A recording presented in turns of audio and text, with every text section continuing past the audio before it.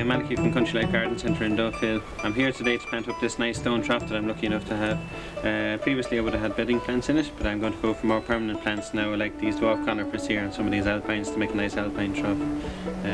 First of all I'm going to improve the quality of the compost, and then I'll plant them.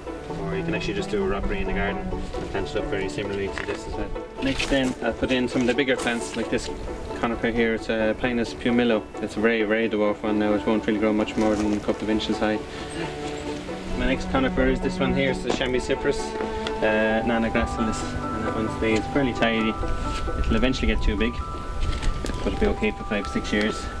This one here is a hellebore, so Christmas rose. It'll last fairly well in this trough here for a couple of years too. This one here is a sempervivum, which is an alpine, also called house leek. It'll stay very dwarf and should be nice near the rock here because they're comfortable around the rocks. This one here is a cyclamen. That's just for a nice bit of colour for this time of year.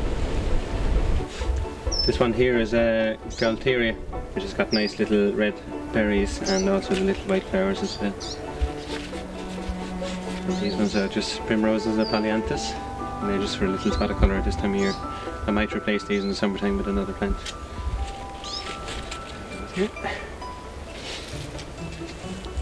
This plant here is just a trailing ivy, so I put that on the front corner so it can hang over the sides.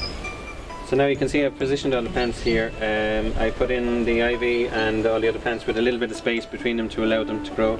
I'll plant them now and then I'll put on an inch of gravel on top to keep down the weeds.